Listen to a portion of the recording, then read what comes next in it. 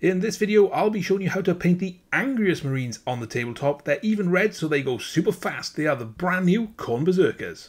Let's get painting. So to start with, I have primed the model with Chaos Black spray. I've then used an airbrush to put Mephiston Red spray on, but you can use the Mephiston Red canna spray, or you can use your brush. It'll just take a little bit longer. So for this first step, let's settle in, relax, and know that it's going to take a little bit of time. We need to paint all of that brass edging, and the colour we're going to use for that is Runelord Brass. Now take your time with this, use the side of the brush where you can and try just to get it on the brass. If you do make any mistakes, that's okay, you can just paint over it with Mephiston Red. Now there is a lot of brass edging on these guys, so like I said, take your time, enjoy this process, and by the time you finish all 10, you'll have a really funky looking set of models. We'll shade all that brass next, and we're going to use Agrax Earthshade for this. Now we're going to use this for two things. The first thing we're going to do, of course, is cover all of that brass. The second thing is we're going to use it to recess shade the red armour. So we don't want to throw it onto the armour and make it pool everywhere, but what we do want to do is as we paint that brass, we want to make sure we drop a little bit into the gap between the brass and the red. And this will help you basically kill two birds with one stone. It's a really nice, efficient and effective way of getting all the shading done. Where you haven't got brass, you'll just have to go in and line the Agrax Earthshade, but just take your time, you don't want to put it on too heavily.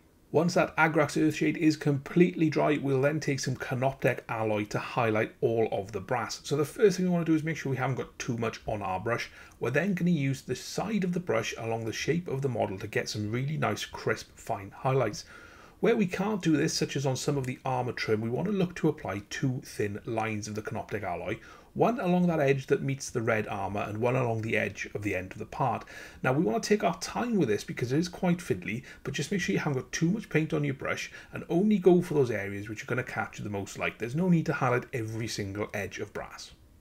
To add a little bit of age and wear and tear into that trim, we'll take a little bit of Nihilakh Oxide and selectively apply this across different areas of the brass. Now you don't want too much on your brush, so make sure that you haven't got much on there at all. And the other place we're going to put this where it's quite prominent is in that World Eater symbol on the left shoulder pad. So just take your time and again be selective, and across the 10 models in this squad, make sure you apply it in different places to give the effect of age. With that metal done, we'll move on to the silver metallics next. So we're going to base all of these using dark aluminium from Vallejo model colour. If you haven't got this, that's no problem. You're just looking for a dark silver metallic colour, such as lead belcher. That'll work absolutely fine. We're just going to work across the model and paint all of the areas silver that we want. If you're not sure, check the box art, but there are some really good significant areas, such as the arms on the backpack exhausts. We'll shade all of the silver using Nuln Oil. Now we don't want it to pool too much, we just want it to give a darker shade to the area.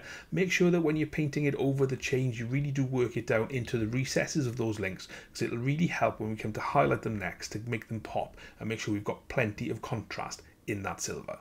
We'll highlight all of the silver using chrome from Vallejo Model Air, but any bright silver will do, such as Stormhost silver, if that's what you've got. Now, again, very similar to what we did with Canoptek Alloy, make sure you've got a good point on your brush, but not much paint. Where we can, we want to catch those raised edges along the shape of the model. Where we haven't got that, we just want to be very careful and apply it. If you're not sure, such as when we come to things like the chains, then you can just wipe most of that off your brush and just pull it along, leaving the leftover chrome to highlight in a sort of semi-dry brushing technique. We'll move on to the other flatter colours now, and the first one we're going to do is all of the black areas. Now, you can use whatever black you want. I'm using Black Legion contrast paint for two reasons. One, the coverage is fantastic and it's got a really nice opaque finish with just one coat. And two, it's got fantastic flow, so it makes it really easy to guide the brush around some of these detail areas and not actually spill it over bits we've already finished. Like I said, use your favourite black. I'm using Black Legion contrast paint, and I'm going to work this over all of the pipes, the tubes and all of the leather on the model as well. We'll start highlighting that black next, and the first colour we're going to use is a very dark grey called Eshin Grey, and this is just going to make the transition between black to that grey highlight really easy. It's also worth saying that I am going to highlight the leather in different colours. However, you don't have to do that. If you've only got these paints, or you've only got the leather colour paints, then you can use these for this step as well. To highlight that Eshin Grey and give a final finish, we'll take some Dawnstone, which is a much brighter grey, so it's really important that we haven't got too much on our brush. We just want to make sure we've got a little bit and a really good point, and we'll work around those same areas, painting this inside the Eshin Grey. We'll highlight all of that leather next, and the colour we'll use to start is one of my favourites. It's Incubi Darkness. So just make sure you've got a good point on your brush, and you can use this to catch those raised edges. You can also use it really as a bit of a second base, just leaving the black in the darkest recesses. Now, like I said in the last step, if you haven't got these colours, you can easily get away using the same greys again. I just wanted to use these to add a little bit of variation. The first highlight on all that leather is going to be with Thunderhawk Blue, and this really is going to be the main highlight. We'll add a dot highlight next, but with this, again, as I've said throughout the video, make sure you haven't got too much paint on your brush, and we're just going to use this to catch those raised sharp edges sculpted into the model. Finally, on the leather, we will take some Fenrisian Grey, and we will just use this fairly sparingly along the sharpest creases and those highest light points to really just give us a nice little sharp highlight that's going to stand out nicely against the rest of the black that we've got in that area. As you'd expect for a disciple of Khorne, there are plenty of skulls, bones and teeth scattered across these Khorne Berserker models. So what we'll do is we'll base them using Rakarth Flesh, and this will give us a nice light bone colour. You can use Xandri Dust and Ushabti Bone if you want, but I'm going for something a little lighter. So I'm just going to make sure I get this over all those areas, being very careful around parts I've already finished. We'll then shade everything using Agrax Earthshade, and it's really important that we're careful with how we apply this. We don't want to flood too many areas. We don't want this to pool, especially on those skulls, because it's really difficult to highlight them later on. For those skulls, we'll go back in with Rakarth Flesh and just highlight up, focusing on those raised areas, such as the bridge of the nose along the eye sockets, any teeth that we can see on there. We'll just do this on the skulls. We're not going to do this on the teeth or the bones. We'll come back and highlight those next.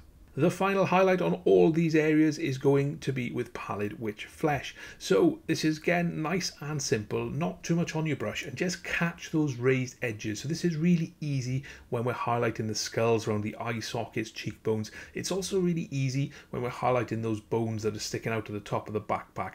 And as for the teeth that are protruding from the armour, again, just make sure you haven't got too much on your brush, and this will make it really simple. Next up, we'll set the base for the eyes and the plasma coil. So the colour I'm going to use is Bold Titanium White from Procryl. You can use whatever white you prefer. If you've got White Scar, if you've got Corax White, that's absolutely no problem. The only white I found you might not be able to use is the AK Interactive White, because that is quite hydrophobic and it doesn't actually work very well with contrast paints. Next up, we'll do the glow effect. So for the eyes, we're using Striking Scorpion contrast paint, and make sure you haven't got too much on your brush. We'll just dot it over that white, and you can see straight away you've got a nice glowing green eye. For the plasma coil, we're going to use Frostheart. So again, just paint that Frostheart over the white, and very simply, you've got a nice bright blue plasma coil effect.